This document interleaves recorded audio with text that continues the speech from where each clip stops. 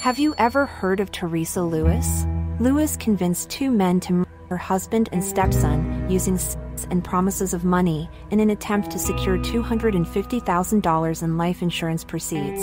Julian Lewis and C.J. Lewis were fatally shot multiple times in their beds. Following her confession, Lewis and her legal team believed that accepting sentencing by the trial judge, who had never imposed the death penalty, would be her best chance to avoid it. However, they were mistaken. In the end, justice was served, and the shooters, Matthew Shallenberger, her lover, and Rodney Fuller, were each sentenced to life.